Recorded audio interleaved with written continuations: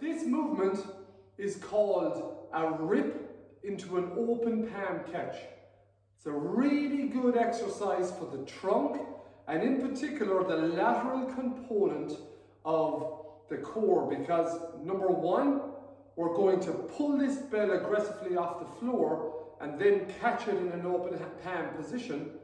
And what we want to do is we want to stabilize the trunk against this offset force.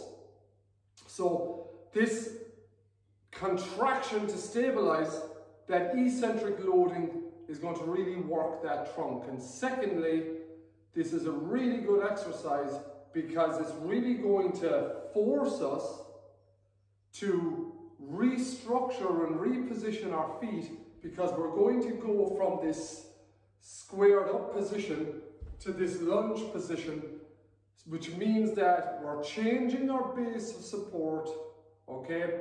So that's going to make the whole movement even more challenging.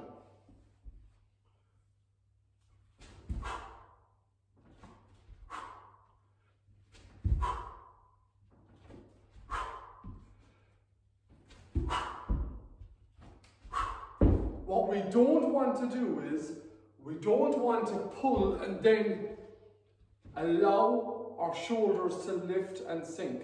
We want to stabilize as we rip and catch. So really good exercise for the trunk, a lot of eccentric loading. Build the capacity first, make sure that you're comfortable just in this open palm position here before you go accepting that catch.